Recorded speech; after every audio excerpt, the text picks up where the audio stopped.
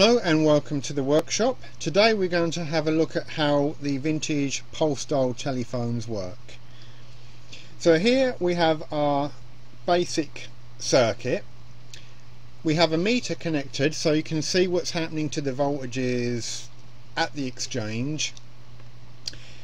And let's begin. So at the moment we have a high voltage.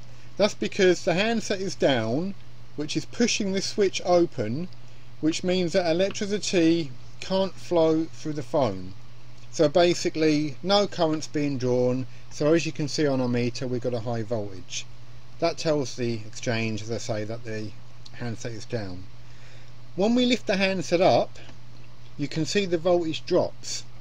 The reason for this is that this switch here on the handset springs back, makes a connection, so now the voltage goes through the phone. And because the phone is drawing current from the exchange, the voltage drops. So when the exchange sees this voltage drop, it knows that the handset has been picked up and it's now ready to make a call. Now the Polestar system basically means that the phone exchange knows what number you are dialing by how many pulses it gets. So let's have a look at the meter, see what happens if, say, we dial a 5. So we go to the end stop, nothing happens, but when it springs back, look at the meter. 1, 2, 3, 4, 5. It just pulsed 5 times.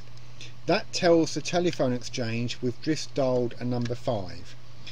So what's going on here is that our circuit connected to the microphone here, the dial, as it springs back, that switch is opening 1, 2, 3, 4, 5 times.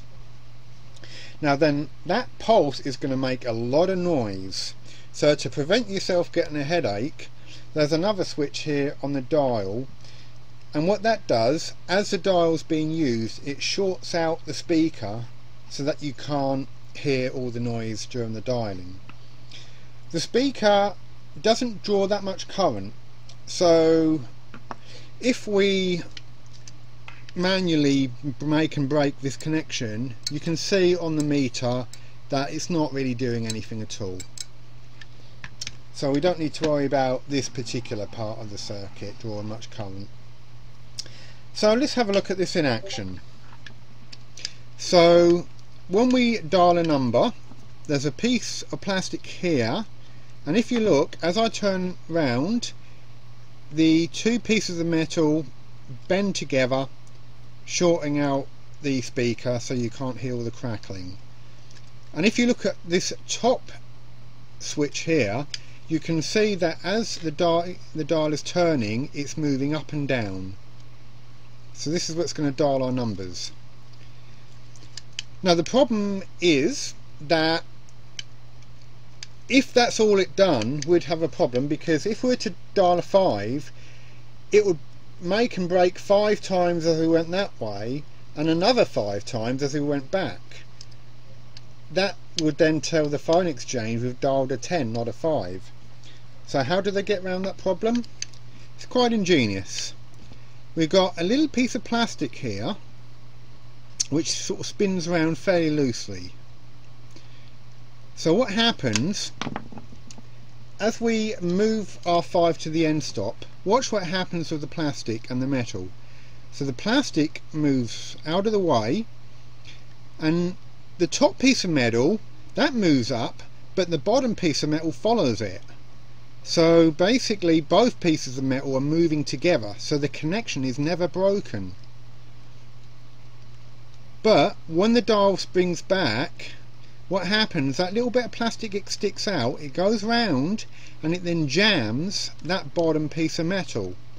So now what happens, because the bottom piece of metal can't spring back but the top can, when we get our 5 pulses, look, the top bit of metal is springing back but the bottom can't, and now the connection's broken, and look at our meter, the voltage has gone up.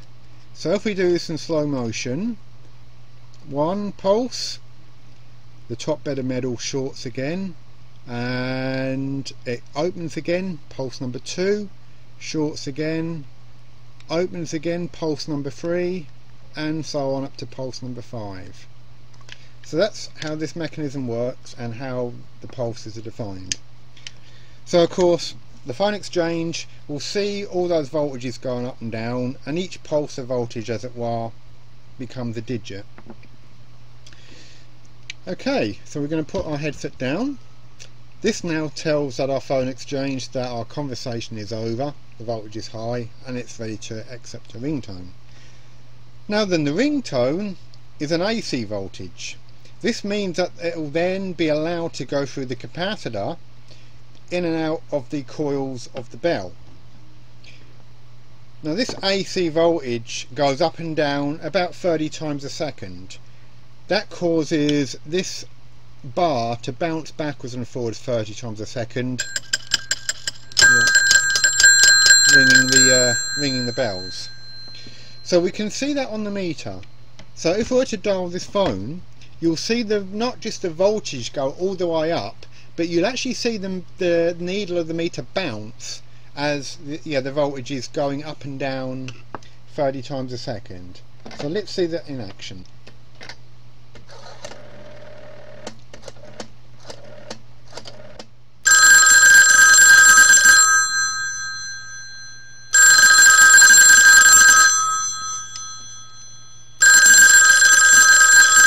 Now what happens when you pick the phone up, you can see the voltage drops way down because we've made our circuit.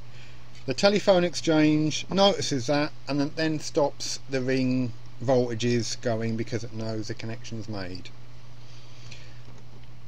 So basically when the connection's made, then what's happening is that the microphone, as you speak in it, is causing the voltage to go up and down with your speech, which is going back to this phone exchange, also through the speaker as well, which is why you can hear yourself talk. So the voltage, audio voltage, is going here and also going that way to the other telephone, wherever that's located. And then when you put the handset down, voltage rises, phone exchange says, oh, call finished, and then we're now ready for another phone call.